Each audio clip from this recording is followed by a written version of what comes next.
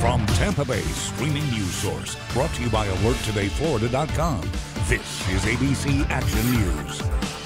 Hello, I'm Wendy Ryan. Dennis has Florida's most accurate forecast in just a moment. But first, here are your ABC Action News Now headlines. Polk County deputies arresting a Winter Haven man for threatening members of Congress. Investigators say that James Patrick said he would kill lawmakers and their families if they did not confirm Supreme Court nominee Brett Kavanaugh.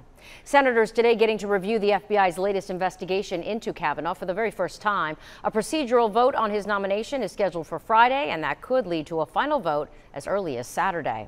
Tampa police now joining a statewide initiative to keep you safe on the road. They will be increasing patrols on Tampa's roadways to teach you about traffic laws, especially those that affect pedestrians and bicyclists.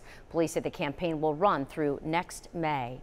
In other news, more than 6.5 million pounds of raw beef products have been recalled over salmonella concerns. So far, 57 people have gotten sick. We have a full list of the affected products on abcactionnews.com/recalls.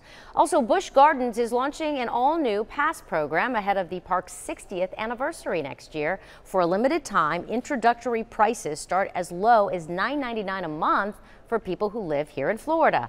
And Busch Gardens is also bringing back free beer. You'll get 2 complimentary beer samples included in park admission. Now here's Dennis with your forecast. Den?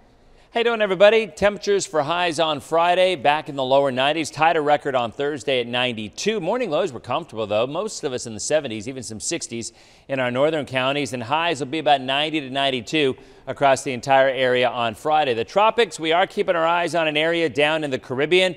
Pretty decent chance over the next 5 days that could start to develop as it moves into the Gulf.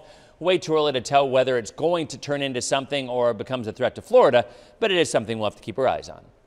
All right, thanks, Dennis. And we can now get news updates all day long on your favorite streaming device. And don't forget to download your free ABC Action News app.